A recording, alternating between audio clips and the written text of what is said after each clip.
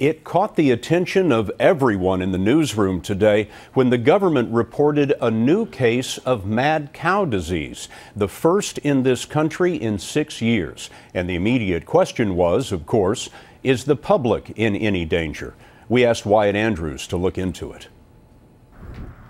This time, the disease was found in a dead 5-year-old cow that was taken here, the Baker Commodities rendering plant in California. It was about to be ground into pet food when a random test discovered the illness.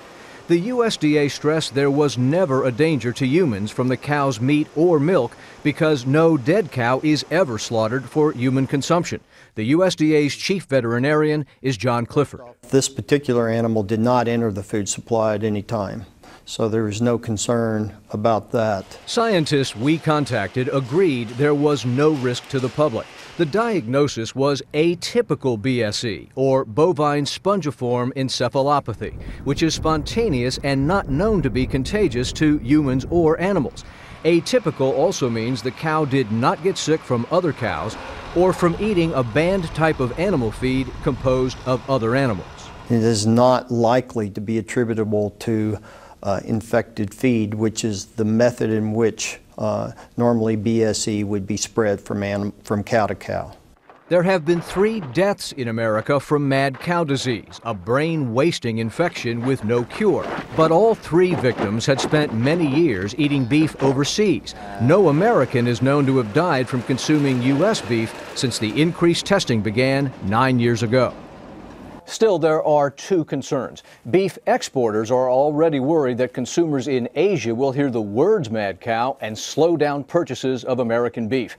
And even though the atypical form of the disease is not known to be a problem, Scott, no one knows what causes atypical mad cow or how many cases are going undetected. Wyatt, you just said in your story that the new testing standards went into effect 9 years ago. How many cases have they found in cows in that period of time? Scott, there have been 4 total since 2003, and 3 of those were atypical, like the one found today. Only the very first cow found in Washington State in 2003 had the infectious form of the disease that could have posed a risk had it reached the food chain. No danger to the food supply, says the government. Wyatt, thanks very much.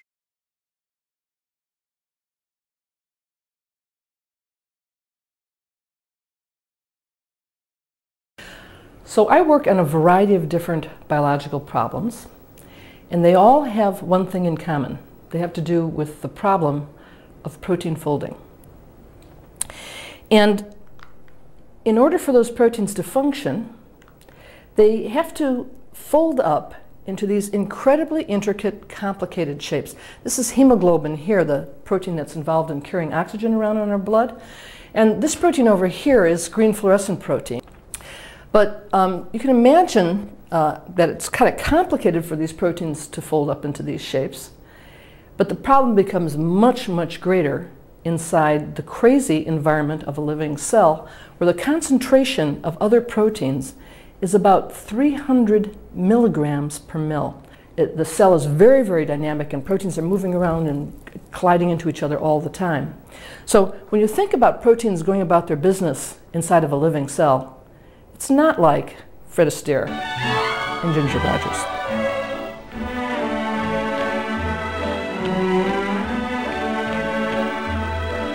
It's more like the characters in a Marx Brothers movie, where chaos is poised on the precipice of disaster.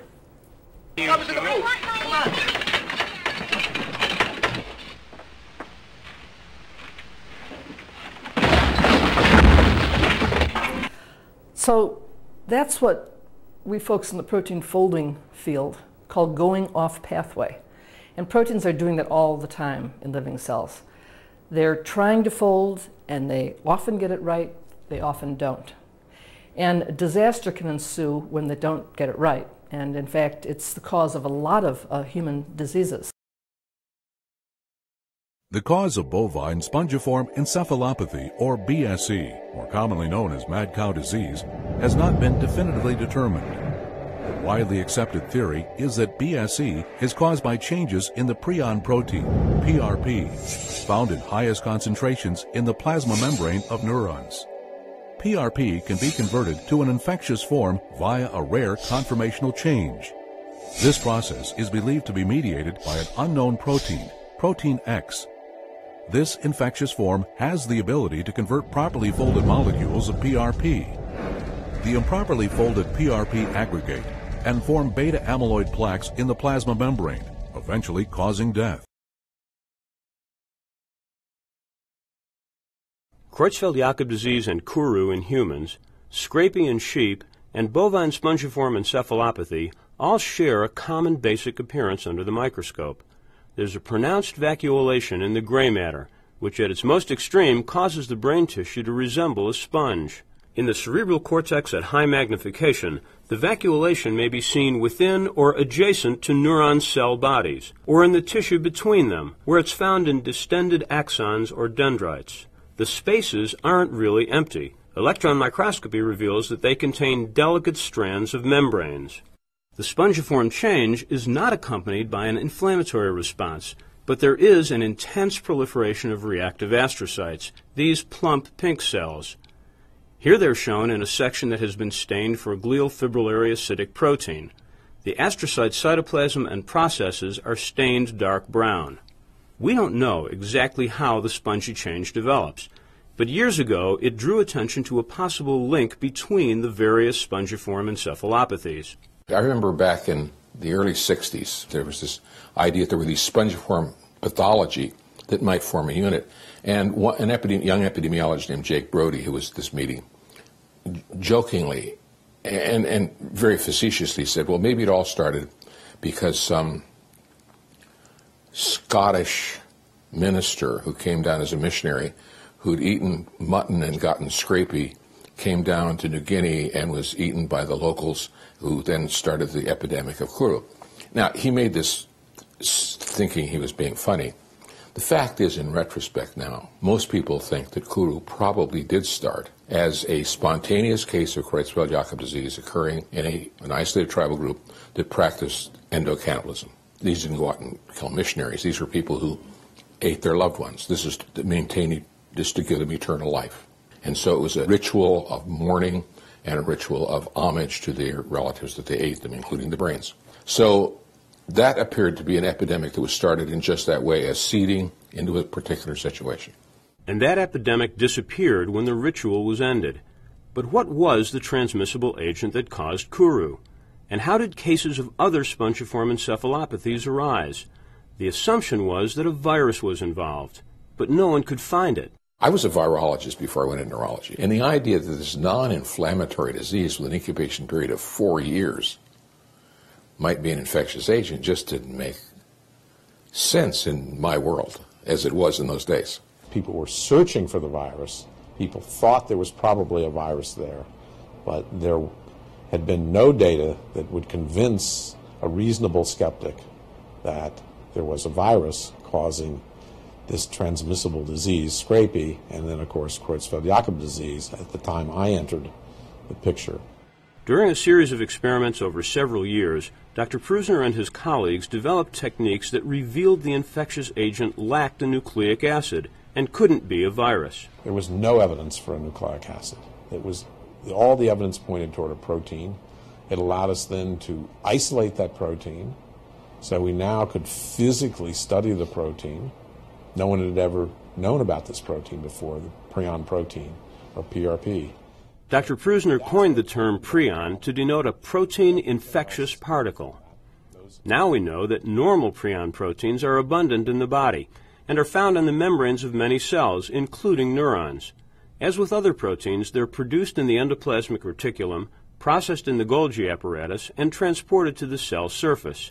And as with many other surface-bound proteins, they're engulfed by endocytosis and degraded within lysosomes. The normal cellular prion proteins are designated by the term PRPC. The three-dimensional structure of these proteins is predominantly made up of alpha helical configurations. In prion diseases, that configuration changes to become predominantly beta-pleated sheets.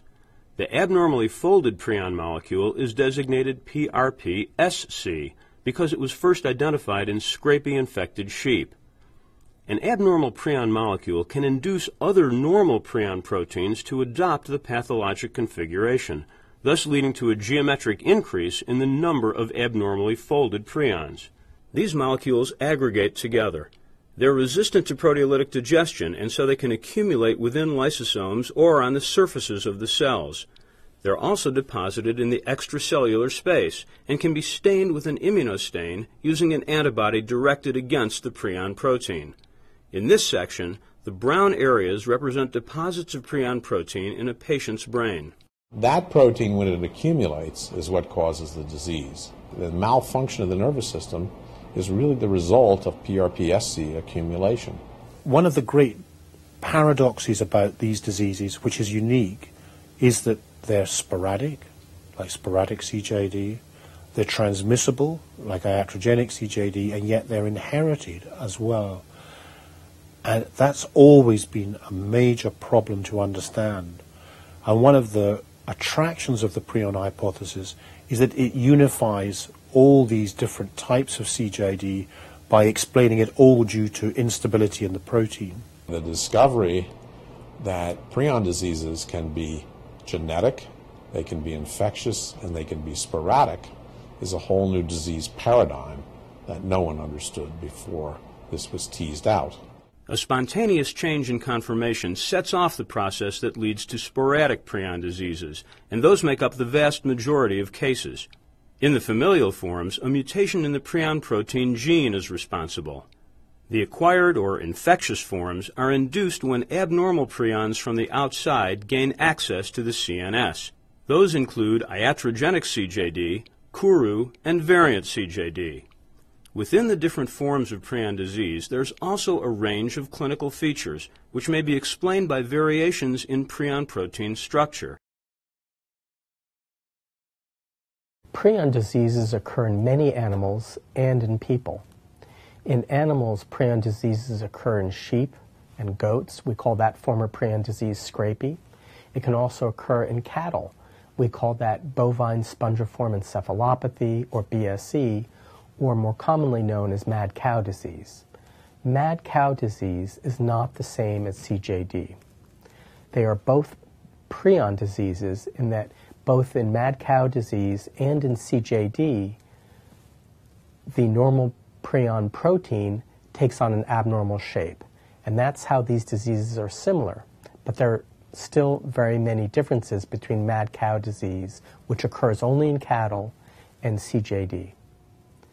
The only form of human prion disease that we know of that can be acquired from eating animals is a form called variant CJD. Evidence suggests that mad cow disease began when sheep that had prion disease, or scrapie, were unintentionally fed to cattle.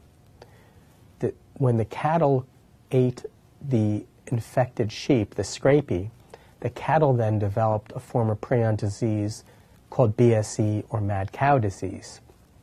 When people ate the mad cow, some people who were more susceptible to developing disease actually developed a disease called variant CJD.